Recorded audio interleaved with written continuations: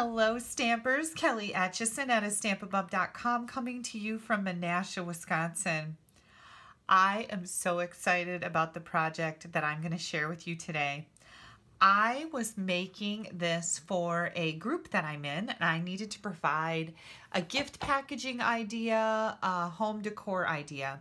So I love making presents and I love making framed art, and my daughter is very good at making framed art too. She made this picture for me a couple years ago, and I just love all the elements that surround the photo. You can make your pictures so much more pretty than just a photo in a frame. So I decided to make one for winter. I've got a couple events coming up that I need handmade gifts for, and I thought this was perfect. I used the Alpine Adventure bundle, and this is a fabulous little bundle. You've got sleds and snowshoes in here and some bells and wreaths, but you've also, you've also got skis in the dies that come with this, and you can cut out the wreaths. There's a sled. We've got a very detailed sled, and this I just love. And the snowflake die that adds to the whole bundle. So pretty and charming. So I want to show you how easy it is to make framed art like this. This really is quite simple, number one. And number two, you can make a card that has these same elements on it. So when you come up with a home decor, or you need a home decor item, one of the things I like to do is go out and look online, check out the stamp set, see what people are making for cards, and you can adapt that so that it goes in a fabulous frame for a fabulous gift. Let's get started. Now, the first thing I did with this is I took the little insert. This was the advertisement that was in here. I took this out of my frame. This is going to be the size for the mat that I used in here. The other thing that I removed was the glass. I do not put glass over my items. Number one, it'll smash it, and it just really oftentimes doesn't look good with the glass. So I took out this insert. This is what I used to cut 2 pieces of our watercolor paper, 5x7. This is a 5x7 frame. And I think I got this at IKEA. As I'm looking at this, yep, IKEA, there, well, it tells me right there. I got this frame at IKEA. So what I wanted to do was I wanted to create a background for my piece of art. I'm just gonna bring out some paper to protect my area here. So I did 2 different things with our Brusho crystal colors. I used the blue, and on one of them, I sprinkled that blue all over. So I just got some holes poked in the top here, and I'm just going to sprinkle out that blue, and I put quite a bit on. Okay, once I had this one done, I sprayed this with water. And this is one of our spritzers. You get 2 in a package for $3. And I love how fine the mist is. It's a very fine mist that comes out of this. So I wanted this to be very wet, and I also wanted it to be very dark. That's one way to use the Brusho. Now, I've got a tissue here, and I'm just going to come in and mop up some of this extra water. This layer that I'm making right now is actually the layer that we're going to cut our letters out of, and that's why I wanted it to be pretty solid and dark. And of course, you see the really cool swirls in there, which just kind of adds to the charm that we're going to have when we cut out our letters. So I'm just going to take this and set it aside. You can dry this with your heat tool, or you can just set it aside and let it dry on its own. Now, the way that I'm going to make the layer that I am using for the background of my picture, First of all, I'm going to turn it over and use this side because I got some blue on the other side. While it doesn't hurt anything, I want it to be a little lighter. This time I'm going to apply the water first and then sprinkle the crystals on. And it's pretty neat that you can use this a couple different ways to get a couple different techniques going. Now, because this is watercolor paper, you want to put a lot of water on it. It's made to handle a lot of water. And I just wanted a little bit of blue. I see right here that it's not bursting. Those colors aren't bursting, so I'm just going to hit that with some more water. And I'm spraying it again just to kind of blow my color around a little bit. Oh my gosh, I think that's perfect. And now again, I'm just going to come in and soak up some of this extra water. There we go. I think this is going to be exactly what I want here. And of course, each one is going to turn out different, right? So that's kind of cool. Now, I'm just going to bring my heat tool in because I don't have another piece of this already made that I can switch it out and, you know, keep going. I'm going to dry this with my heat tool and I will be back as soon as I'm done doing that. Okay, we are done with that portion. So I am going to move some of the stuff out of my way here.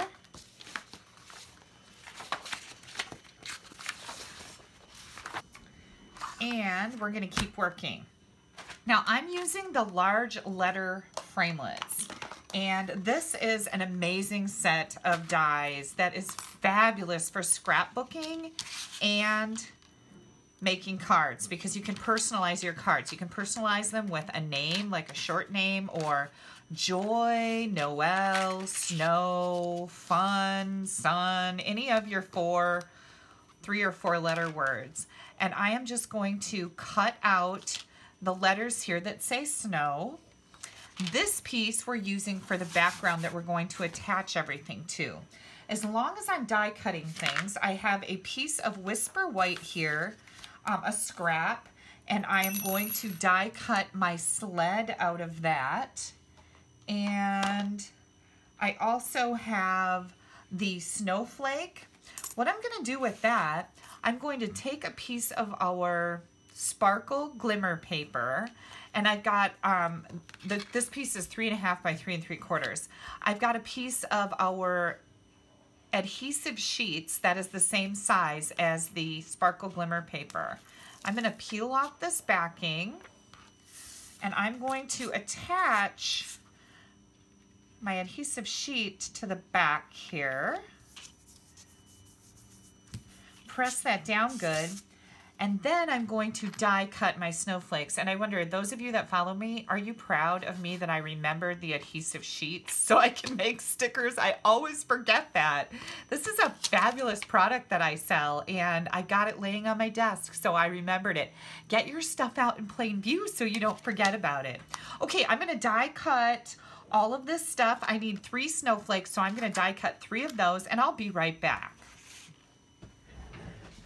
Okay, now that I have everything die cut, I could get out my die brush, but I have it packed up. I'm headed to my mom's house tomorrow. Well, today I'm headed over there. She's having some outpatient surgery tomorrow, so I am going to take her to that and stay with her for a couple days. So I've got a lot of my stuff packed up, and I don't have my die brush handy because I am taking it with me. I told her I am moving in, be prepared for all my things. She said, that just sounds wonderful. My mom is really fun. She's excited that I'm going to come and stay with her for a couple days. Okay, so I did die cut 3 snowflakes, and they look fantastic. Let's get them out here. And I am going to just kind of push them up. These are going to pop right off of here. And the stickers are on the back. So that's what that die cut sheet does. That adhesive sheet, I should say. I'm going to get these little things poked out so they're ready to roll, and I'll be right back with you. Okay, I've got all my snowflakes out of here. I've set them aside because they're ready to stick down. I have room for 1 more here, so I'll just hang on to this piece for whatever else I might choose to use it for a sticker. Okay, here is my little sled, and the next thing I'm going to do with my sled is I'm going to run it through the pine wood planks. And I'm just going to set it in here because I want to get some of this wood grain on there. Now, through the magic of TV, I have already done that, and I inserted some of our linen thread down through the top, across the bottom, and up through this other little hole on the side. And we're just going to tie this, and this is going to be the little rope for our sled. So you want to get it kind of down here close to the base, close to the sled, I guess is a good, better way to say it. See if I can get this straight. Which one is, there we go. Okay, there we go. And I'm just gonna cut this off. So now we've got a way to pull our sled around if you were to really pull a paper sled around. I don't think you would, but you know what I mean. All right, here comes our letters. These are the best. I absolutely love them. And now you probably didn't need such a big piece of this watercolor paper for your letters, so you can use a smaller scrap if you want, but you do want to have enough room because we're going to emboss and cut out our little greeting that says let it, and then snow, right? Let it snow. So I've got the Let It Snow stamp from the Alpine Adventure, some Versamark ink here. I am going to grab my embossing buddy because I don't want my embossing powder to stick any place where I don't want it to, right? This will allow it only to stick where I put the ink. So we're going to stamp our Let It Snow. Oops. I used it, I stamped it right on that really dark blue part because I want this to stand out good. And then we're going to add some white embossing powder to that, just like that. And then let me put this away because you know if you turn on a heat tool by this powder, it's going to blow it every place. Who's done that? Me. I get to go into that category. Been there, done that. Okay. Now we're going to hit that with the heat tool through the magic of TV. I've already done that. And I need to find my paper snips because all we're going to do is just cut this out with our scissors. And I'm just cutting out like a little square here. Get this in here so I can make it straight. And I'm cutting this pretty close. And then I'm cutting off the word snow. I just want it to say let it. And I don't want those white edges under there, so hang tight. Let me get this a little bit closer. That looks perfect. Okay, I'm gonna save this because I can do other things with this, right? All right, now we need to go crazy with dimensionals. And I've got our mini dimensionals here. And I'm going to start adding them on the let it word. I need to also add them, where'd my sled go? You know, the one I'm going to pull around. What did oh, here it is. Boy, I couldn't see that. Okay, we're going to add some dimensionals to the back. And now I'm just going to catch this string right in the middle here. So that string is going to stay in place behind my sled. There we go. And if you want to, and if you're worried about the seeing these dimensionals from the front, the edges on the mini dimensionals are really big. They're like really thick. So I like to use these a lot, and I just cut them into little strips. And I'm going to add that to my sled here. Now, I'm not going to make you watch me put all the dimensionals on all the letters and stuff, but I just want to show you pretty much one of each so you can see how I did this. I'm going to cut some more of these edges because they work really good for the letters too. Here we go. So I'm going to put one right up here at the top of this S. Because this is a home decor item, I want everything to be mounted pretty firmly. Most of the time I wouldn't worry about it on a card. You don't need to get too darn crazy with your dimensionals. But because this is going to be a picture that's going to be displayed in a home, I think that you need to just really make sure it's sturdy, and this is one way to do it. I can use that little piece right there, right down here at the bottom. And I just want to make sure that you're not going to see any of these from the front of the letters because that would look really tacky. Don't make a tacky picture. Pay attention to those details and make it spectacular.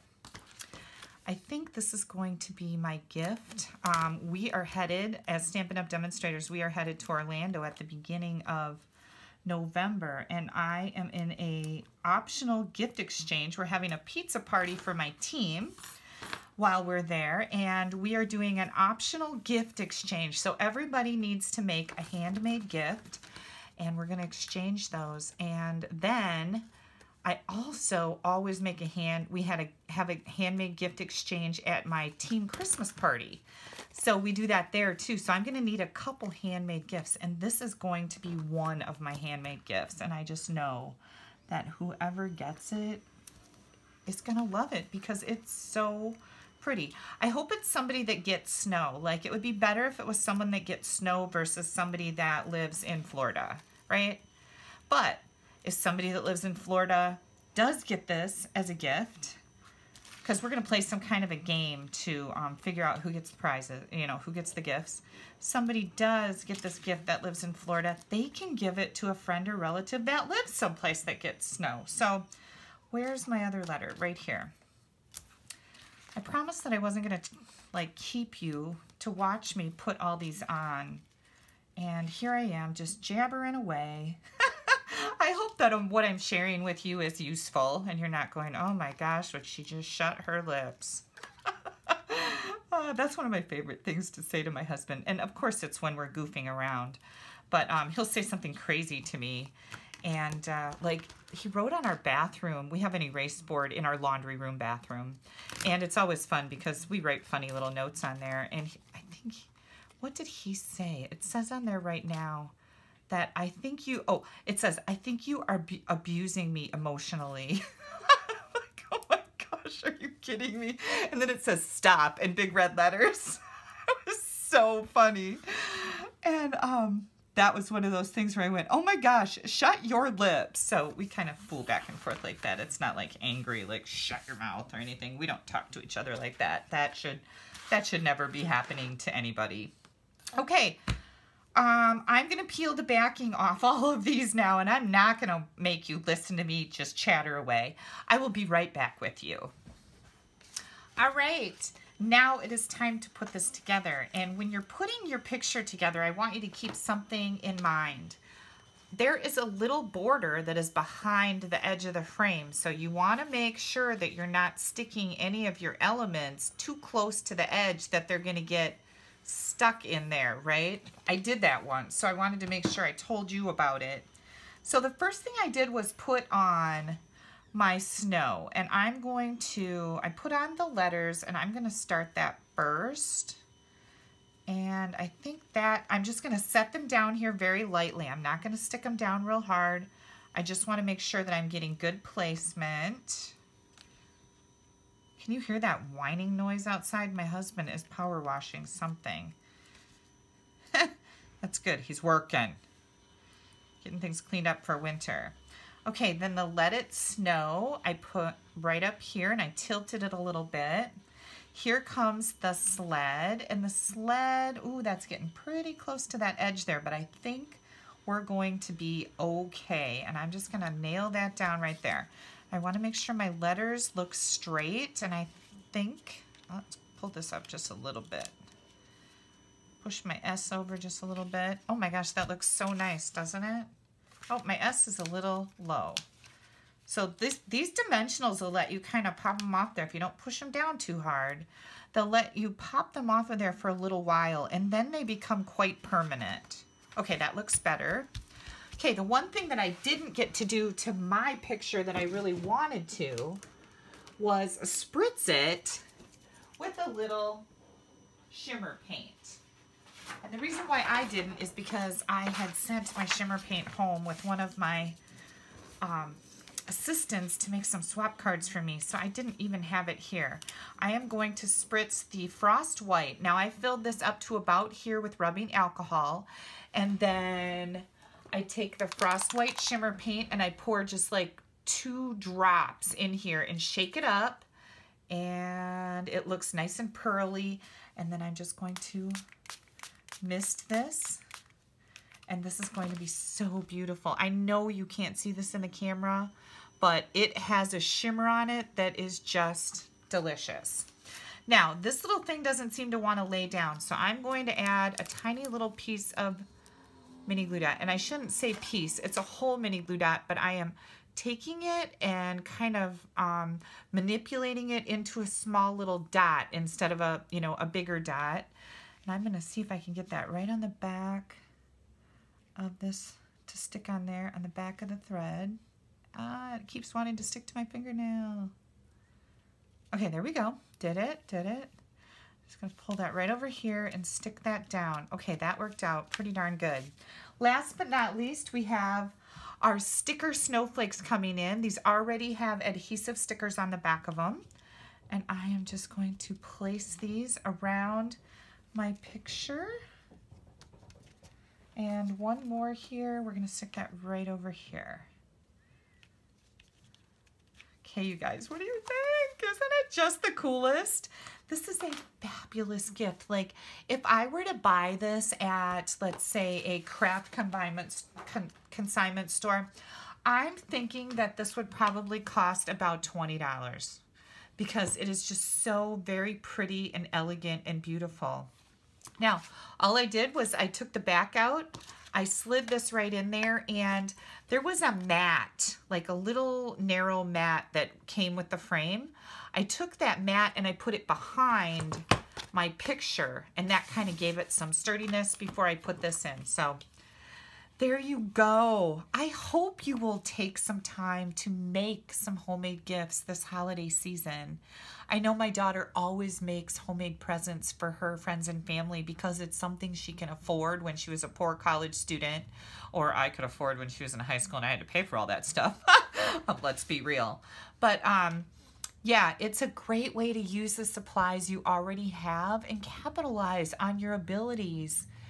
And share them with your friends and family. I had one customer who was like, oh, I never make anything like that. My family doesn't want that. Well, she happened to come to a class where we made this cutest little snowman and we framed it. It was a picture that you framed.